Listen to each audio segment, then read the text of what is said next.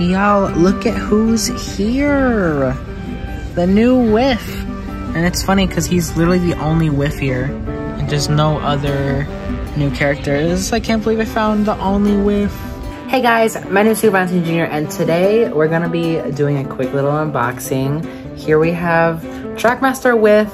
Of course, I got this from Target, as you've seen in the clip before. Sorry, not Target, Walmart, oops. But yeah, so we got Whiff here, which is very exciting. I'm glad that he's finally here in the US, and especially here in my state. I couldn't see him for a long while, and I seen him all over Twitter. A bunch of people got him on Twitter, so he's finally here, he's finally out, and it's finally time to take him out of the box. Let's just do this. Let's just do this. Also, I got my hair cut. I look really good. Nothing crazy going on the side of my head. I am going to be doing a music video soon, so that's exciting. That's exactly probably why I even got a haircut too. So yeah, let me open this real quick.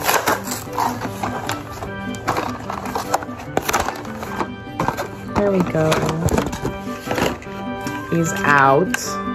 And this is the first Whiff that we've had in years. In Motorized, like, we haven't had a Trackmaster Whiff in forever. So this is crazy. Now he's here in Motorized as the new All Engines Go style. And that's very exciting to me, honestly. And you see on the Trackmaster version, it actually used to be stickers. Here it's actually printed out, which is amazing. I'm glad that it's printed out because, you know, stickers come off in water, and water accidents are something that I like to do, or snow, so I don't want it to peel off. So yeah, this is cool that there's printed on, and it's all dirty and grimy, and it looks really cool. He has a 66, has his glasses, and his funnel is tilted just like all the other All Engines Go motorized trains. We have his recycling bin, recycling truck, so that's really cool. And sadly not on the other side. I wish it was. I wish it was on the other side, but it's not. That's a bummer.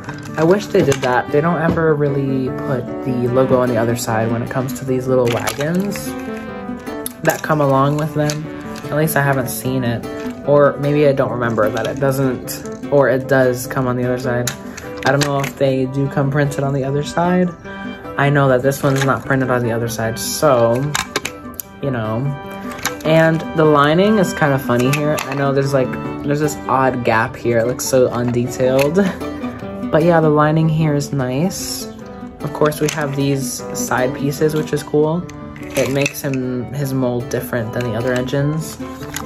Because this low-key kind of looks like a Thomas mold, just with different stuff on it. And we have these whistles on the top there, and all of his wheels, and these are cool. Whatever these are, I guess they're multiple foot plates. I don't really know, but I always looked at these whenever I looked at Whiff's actual model. It looks so cool, these things. So yeah, hope you guys enjoyed. Tell me what you think about Whiff in the comments. Do you like how he's designed? Should I use him in some videos? I also love how shiny his wheels are too. So that's all. Hope you guys enjoyed. Like, subscribe, and comment for more videos like these. And I will see y'all in the next one. Peace!